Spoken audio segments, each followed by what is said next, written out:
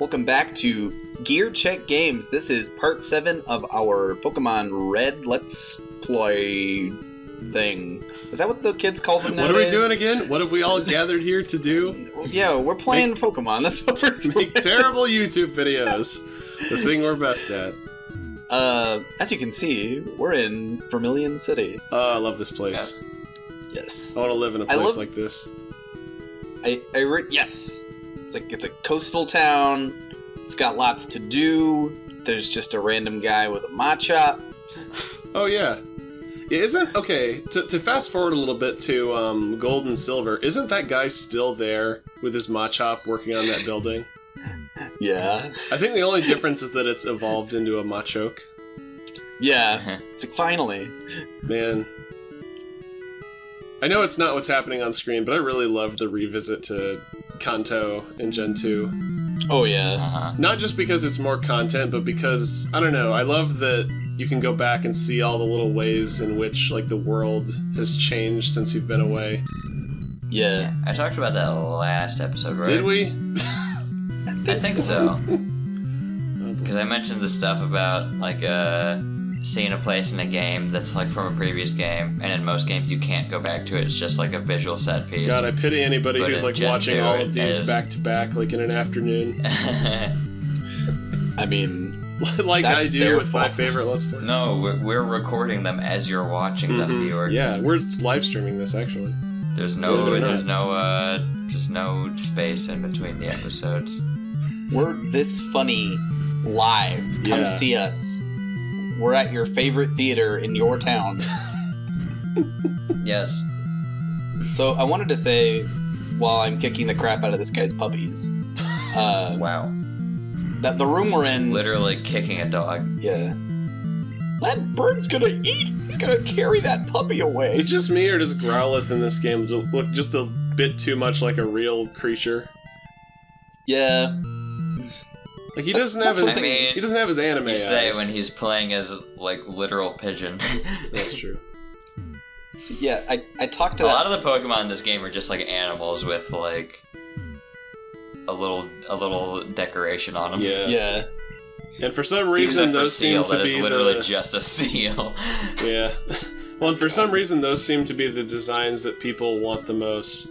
I remember seeing this this picture going around when, like, before Sun and Moon came out, where it was like what we want the final fully evolved starters to look like versus what they'll actually look like.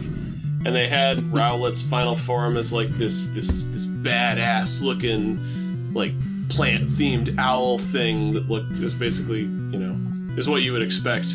And then under the what will actually get section, it was like just like a bigger Rowlet and, like, a top hat with a monocle. And I'm just like, that's what I want. Yeah.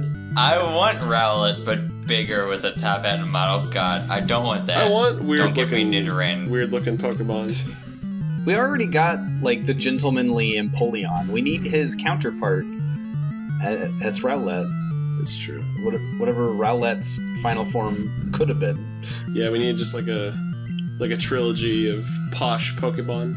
Yeah. starters. Oh yeah, the next one should be a fire give us one. that. Give us that in the Pokemon game based in Britain would be the perfect opportunity to just have, like, Pokemon that, as they evolve, they don't actually change, they just get fancier clothes. Oh man, okay, now I have a theory about, what's the new fire bunny, what's his name? Scorbunny. Scorbunny. His final form will look like the rabbit from Alice in Wonderland. And I would love that. Or it could just be like Bugs Bunny or something. Hey, what's up? You want a Dynamax? Just turns into Orange Big Chungus. Instead of using Dynamite to defeat Elmer Fudd, he uses Dynamax. Yes. So I just hacked that room. You don't have to fight all 3 trainers when you walk in. Oh. You only have to fight youngster blank with Nidoran male. I only remember there being stuff like that in Gen 1 where you can, like, lure a trainer from their starting position to, like, access an area or to, like, bypass something. Yeah. Although I'm guessing in this game it was an oversight. Because it doesn't show up in any of the later games. Well, they at least had like the foresight to not like make it to where you could soft lock the game. That's true. By You say that. Not by doing that anyway. It's like the positioning of. I mean, who knows? There might be one like obscure one that you can soft lock it. Yeah. Especially since you can save anywhere. Oh yeah. So I don't know how far into this dungeon it will be before I have to walk back to a Pokemon Center, because I'm a little over leveled since I'm only focusing on 2 dudes right now. Mr. Flappy and Lad. Oh my god. Bishasrit's not even in the party anymore. Yeah, I think I deposited him in one of my Pokemon Center skips. It's like, goodbye, my son. Rest in peace. Speaking of the cheesing the trainers, I always felt like there was this weird kind of conflicting deal with, like, they clearly made the trainers so that it would be like a puzzle to navigate through them without getting caught by them, like a puzzle or a stealth kind of thing. But then if you do that, you're just gonna miss out on the experience, on like the most valuable experience source in the game. Yeah. And be way behind for champion battles and stuff. Yeah, because don't trainers Pokemon give you like 1.5 times more experience than wild ones do? I feel like it. And like and then that goes double for like gym battles, where there's like usually an extra layer of getting through without having to fight enemy trainers. Yeah. And it's just like I feel like there was some kind of like misstep here. Yeah. Well, it's like you can only have one or the other. Like you can either like enjoy this extra layer of like puzzle element or whatever, and then just screw yourself over for the battle stuff, or you can battle everyone and just totally forego the puzzle element. Well, yeah, it's like they're punishing you for playing the game. Kind of reminds me of Sonic 2, where you know, as I mentioned in our other playthrough, you know, the top routes are usually the hardest to stay on at speed, but if you fail to stay on them, you go into a lower route that has like more like denser level design and platforming, and it's just like, why is playing the game more a punishment? You know, and likewise in Pokemon, it's like, why is having to fight a trainer considered a punishment for failing a puzzle? Like, you get experience from it, and you need experience. Especially in Gen 1, because like there's finite numbers of fightable trainers in Gen 1 and 2, because you don't have the Versus Seeker, I think, until Emerald? Oh yeah, that too. It's like you can't refight anyone except the Elite Four, but to fight them, you have had to have fought every trainer in the game and possibly grind it a little bit, just a bit before fighting them, just to get by them once. Yeah. So do you ever get the Great Ball in one of these garbage cans? Yeah, I just got it. Oh, you did? Okay. I think, once again, I have completely disregarded what is before my eyes. Aw, it's okay. I think I explore every room in the ship, because I wanted to, like you said, soak up as much experience as I could before this dungeon went away. Because this dungeon is one of the only dungeons in the game where it just straight up goes away. God, that annoyed me so much as a kid. And I mean, it still kind of does. Not as much, because, you know, once I finish a playthrough of this game, I usually, you know, just step away from it. But, like, when I was a kid, and, like, this was all I had to play, I was like, why can't I go back to the SSN? Yeah. It was a cool place. Like, I honestly just wanted to go there and, like, listen to the music. Yeah. Well, dude, all of Vermilion City has good music. Honestly, Gen 1 has, like, a solid soundtrack. Yeah. Honestly, I'll agree, it's solid. And obviously these are like classic tunes, but I don't find myself listening to the in-game renditions of them all that often, with a few exceptions. Mostly if I'm listening to Gen 1 music, it's gotta be the anime versions by Shinji Miyazaki.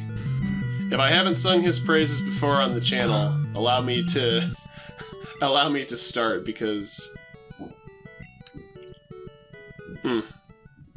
Gen 1 anime music is god tier. Plus the anime gives you the forever, like, god tier song of Team Rocket's theme. Oh yeah. Was anyone else disappointed playing Yellow version when they actually put in Jesse and James as trainers and their encounter music isn't that song? I know. I wasn't, because I didn't play the Yellow version. I wonder if they just didn't have a way to, like, add more music, since there was, like, limited space on the cart. Well, no, they wrote original music for it, but it's just not the same song. It's probably like a licensing issue. Oh, wait, was the soundtrack of the Japanese dub different than the English dub? Well, okay, here's what happened. So the Japanese version had its music, and then for the for the English version, they replaced some of it, but kind of at random, seemingly. Because what the anime does now is, because apparently it costs a lot to, like, license the music from the Japanese version, like, overseas. I'm not sure why. So what they do now is they only keep the music that's, like, remixes of music from the games. But back when 4Kids did it, I'd say they replaced about half of the music per episode with, like, their own original music to, like, save costs, but it wasn't, like, with any particular rhyme or reason. It was just, hey, we want different music. Yeah.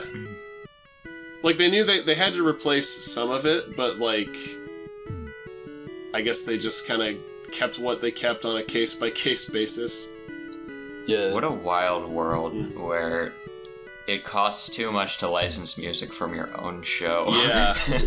In a different country. Well, I think it was because the distributor was different internationally. And also, I mean, I guess I can kind of understand, like, wanting to have more control over the production since you're, like, dubbing it as well. Oh boy, gotta speed up. Hyper Red. This is to highlight... I see what you're saying about the music from this game now. Sounds even better at max speed. This is the part of the game where, part of my little Vermilion run, where I kind of showcase the town. Like, I just kind of go around from house to house. And ruin that man's life. You don't like fishing. He's been waiting ever since you started up this file to give you the ever so valuable old rod, so that you can finally catch Magikarp, and you just shut him down. Yeah. You didn't even hear him out. Yeah, I feel like the game, if you do a little bit of exploring, it kind of like expects you to catch a Magikarp, like, early game. Like, they really want you to use a Gyarados. Yeah. Like, use it. Use it. What if the Magikarp salesman just, like, showed up in disguise in random places throughout the game? Oh, he's like the photographer from Earthbound. He just, like, comes down from the sky. At the beginning of the game, like, the Magikarp costs, like, 10,000 gold, like 20 million gold or something. So you're like, no, I can't afford it. So every time he finds you, he just keeps dropping the price. You get to the Indigo Plateau, and he's like, please, just take it. I won't even charge you. It's not even cursed. I can't bear to look at him anymore. He's starting to smell. So sad. God.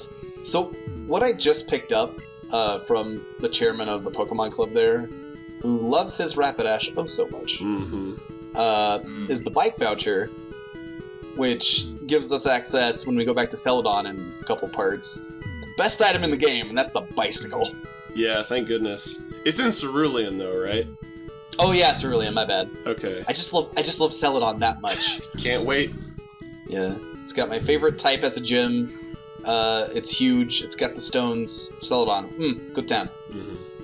Celadon City. It's got the stones.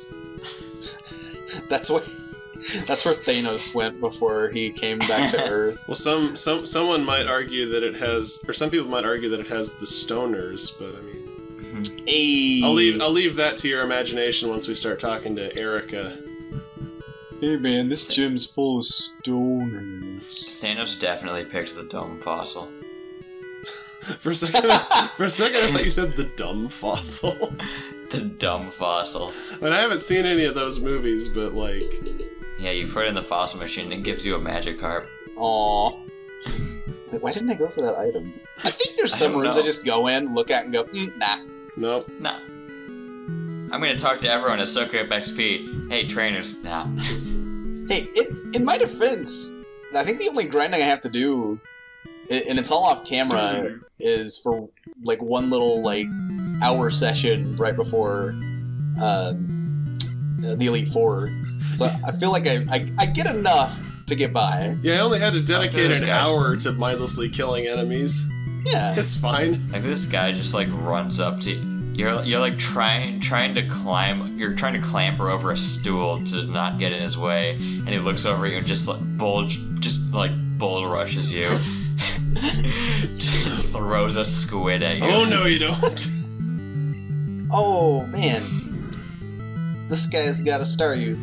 I know I said this to all of us in our group chat outside of this, but I'm playing through Fire Red on the outside, and I'm really sad on the outside. I've never used a Staryu, and I wanted to use like a good like water psychic type in that playthrough, so I'd have like a new experience in Pokemon to like I don't know, just have, you know.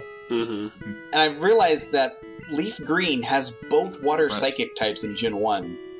I'm like, why did they double up? I don't understand. Because Fire Red has Charizard, and that's an equal trade. Yeah.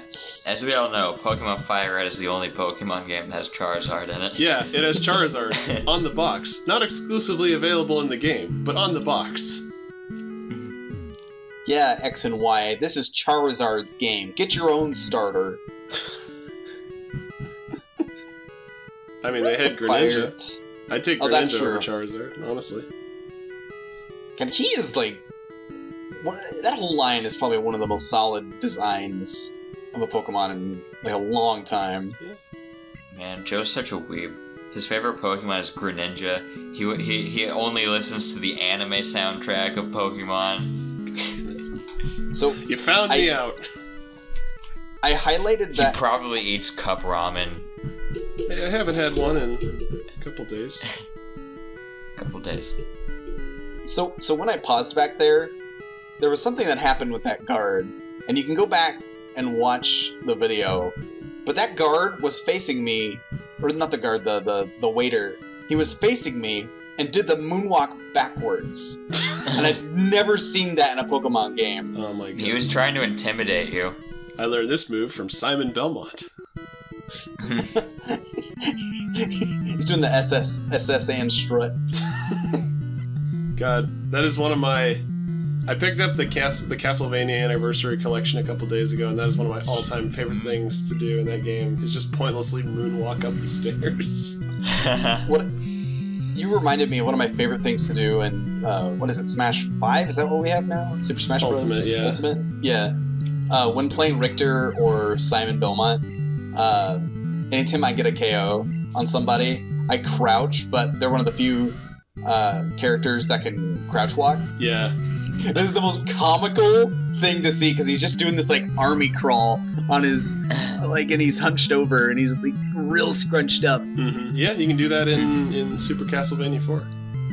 So watching this, like, buff barbarian, like, demon slayer do this little crouch walk, it's silly to me, and I love it. I think we're really close to the end of the SSN. I think there's only, like, a couple rooms left. Because really the only thing you gotta do in here is fight the captain, and I guess fight Blue to get to him. Yeah, you can beeline to him. Like, all of the trainers in here are optional, along with the items. But I did pick up one good TM. I made sure to get it. And that was the TM for Body Slam on... I put it on Ivysaur, because what is it, like a 65 power move? I think it's 80, honestly. And it has a chance to paralyze. Yeah. And I don't think I kept Stun Spore on Ivysaur. So it was nice to have that extra status effect possibility on him. So those girls in that room back there kind of reminded me of. Do you remember those two NPCs in Castletown in Twilight Princess? They're like standing at opposite ends of an alley and they're like, "Hey, is it just me or is that guy looking at me?" Oh yeah, I remember that. Except they're standing like 3 feet away from each other. Oh yeah, Blue gets different sprites for some of his encounters, doesn't he? Yeah. God, Pidgeotto's a beefy boy in this game. Bird fight. Wait, when did he get burned? I don't remember this. When you were fighting the Ponyta. Like, oh, that's right. I was watching the fight and for a second I thought the message said Ponyta was hurt by its burn, and then I was just like, oh, is it not supposed to be like that? It's not a Ponyta, it's just a horse that's on fire. It's just a horse. I love that. Like, that's one thing I like about Gen 1. Like you guys were saying outside of this, like, some Pokemon are just, like, animals. Like, I'm pretty sure we said it in the episode. Yeah. Some are they're just normal animals. That's true, it's but a horse, but it's on fire. I also like that certain Pokemon are just, like, really you can only class them as, like, monster. Yeah. Like Hitmonlee. Did I talk about Hitmonlee in a previous part? I don't know if you did. Like, he just looks like a chicken drumstick with a face and, like, slinky legs. Or he kind of reminds me of that one Warner Brothers character. Is it Gossamer? Oh, Sweetums? Or Sweetums from the Muppets. Yeah. Looney Tunes, Muppets, you know, it's all the same. Okay, I guess he's not a monster, he's Sweetums. I mean, like, I shit on this game for, like, you know, oh yeah, the Pokemon, it's got Pokemon, it's just a seal, or just a horse that's on fire, or it's just a bird with, like, a feather on its head. But it's like, I feel like this game was going for more natural designs, and, like, a more natural feeling world, where it's like, yeah, these are just, like, animals that live in the world. Yeah. Whereas as the games have gone on, they get more, like, fantastical. Yeah. Which, I mean, that's also fine. It's just that, like, you know, this game has its own kind of, like, style going for it. Yeah. I feel like the Pokemon designs kind of match it better. I've heard people say that, like, the artistic through line of the Generation 1 Pokemon is, like, genetic mutation. Yeah. That they're all kind of, like, a familiar concept that's kind of twisted. That is all of Gen 1, like, wasn't that, like, didn't the creators come out and say that? Possibly. I feel like I remember that somehow. I think I've read that on, like, Bulbapedia, but maybe that is word of God. This is the true rival fight. Starter versus starter. Who will win? Leech I always like doing this against rivals, just to see how well they stack up, even if they are, like, outmatched, like, on a technical level. Yeah. God, that level gap is really doing you a favor. Well, it was. Oh, yeah. So that first Ember barely did anything. Who will win, a dragon or a plant that's on fire? Oh, God. Oh, no. Lucky may die here. Teleport away. I'm glad I picked up that max potion because I have not been buying any recovery items. Well, yeah, usually when I play oh my god, he's got a focus sash. He's the top percentage of all Abras. He's lucky. He is. Yeah, usually when I play these games, I go through them pretty slow and explore pretty diligently and, like, get all the hidden items and stuff, so I don't usually need to buy healing items in the early game. Yeah. Because, like, they're there if you want them. Yeah. The most amount of healing items you'll probably buy is, like, right before, like, big boss battles, like gyms or, like, like Giovanni fights. Yeah, Not that usually either Giovanni fight is hard. Usually I don't spend a whole lot of money on items until I get right before the Pokemon League. Yeah. And even then, I usually end up buying more than I end up needing. Like, by a long shot. Oh, yeah. I usually, on my first run of the League in most games, I buy, like, 20 of everything. Like, 20 revives, 20 full restores, 20, like, mega potions or whatever they're called. I didn't buy anything in the game Oh, because I was a little Scrooge. You waited for the... And then I got to the end of the game, and I'm like, man, I've got like $1 million because I never spent any of it. And it's the end of the game, so there's nothing left to spend it on. So I just bought like 90 max revives or whatever, and like full restores and stuff. I was just like, well, I guess I can just tank through the Elite Four now. Good old Scrooge McDan. Yeah. Dan, when you get old, you need to just go around in like a top hat and a scarf, like hunched over. I can't be a Scrooge though because I love Christmas. That's true. Okay. Yeah, we could be a Scrooge about something else. Find a holiday you don't want. Hanukkah. Wait, no, then I'd be an anti-Semite. Yeah, maybe don't do that. Valentine's Day. What's a holiday that like nobody I'm old likes? and alone, and I hate Valentine's Day. Yeah. Because it reminds me of my loneliness. Yeah, man, Valentine's Day is the worst. That's going to be the art for this episode. We're going to find a picture of Farfetch'd, and we're going to superimpose Scrooge McDuck's clothes onto him. Oh my god. Oh, I thought you were going to say it's Farfetch'd, but he's all alone on Valentine's Day because nobody likes him because he's a crap Pokemon. Because everybody else is using Dodrio and Fearow. Aw, Fearow is pretty good though. He looks rad. Big old I think I used bird. Fearow for a little bit in my playthrough. Oh, that's the last of the SSN. Fare thee well. Goodbye. Watch I out was for like- icebergs. Yeah, right. Now you'll never get Mew. Oh yeah. Is that truck even there? I've never actually hacked myself into this area again to go see Well, I it. mean, I assume it is. I think it is. Like, I feel like I've seen footage of it at least, but I've never done the glitch myself. God, so many of these player sprites look very similar to you, but not quite. Yeah. Yeah. Just to confuse you. A lot of bug trainers do, or like the youngsters. It's like, which one's me? Like if you save the game right next to one and come back. I was a bug trainer all along. Well, yeah, the youngsters are I've basically been just... using the wrong Pokemon. The youngsters are basically just you with your hat turned backwards and minus the vest. Yeah. Vests suck. That's why I use Rattatazzle. Well, join us Good next for you. time, and we may go after Lieutenant Surge. Probably not. Maybe. Bye, y'all. Maybe. Bye.